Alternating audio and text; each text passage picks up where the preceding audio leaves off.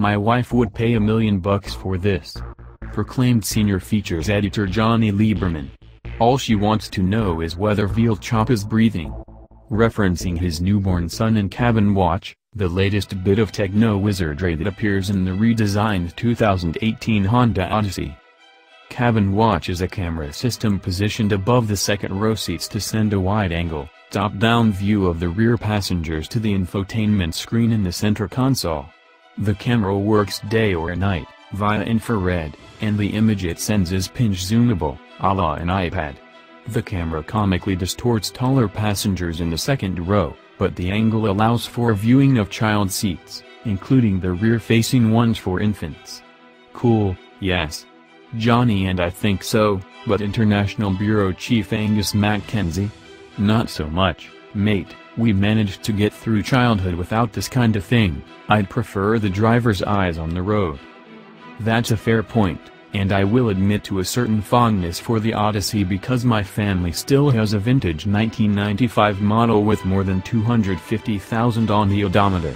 It's been driven across the country and back and currently resides in Park by Touch San Francisco, where it has only been broken into twice. And stolen once. Although I might be sentimental about certain Honda vehicles, the company certainly isn't. And this is a good thing. If you want to evaluate the strength of any company, look at the way it handles new products.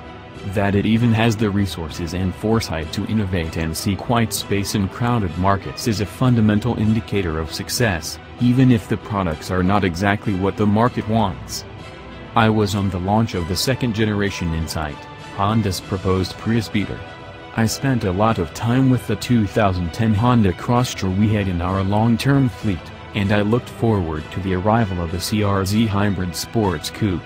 That all three of those vehicles are no longer with us might appear as failure to some, but I see it as a sign of strength. Real progress is not just about taking risks. It's also about admitting mistakes, learning from them, and quickly moving on. This isn't new, but the speed of the tech-driven world we live in only highlights the mantra: launch, innovate, iterate, or abandon. A couple of Honda's latest launches provide some real cause for excitement.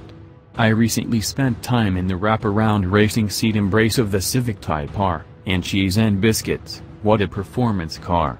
Don't let all the wings, fins, NACA ducks, and vents fool you. I also sneered a bit when I first saw it, as my too fast, too furious years before Motor Trend were spent chasing many a Type R, real and imagined.